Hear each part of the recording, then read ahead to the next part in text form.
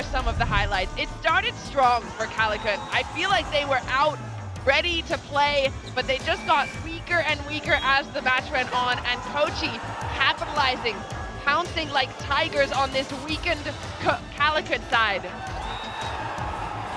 Well, Calicut were looking to go top of the league, and unfortunately they were a little bit shortened by their rivals. Good serving.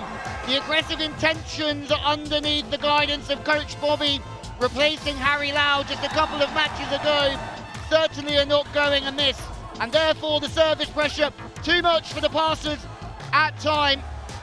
But for Kochi, it's an evening they just won't forget. It's been a season of hardship, change, and really everything going against them, but for this evening they were champions at home against their rivals.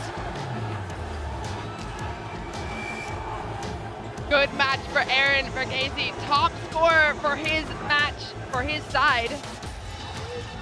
Jerome with 21 points for Calicut. It wasn't enough.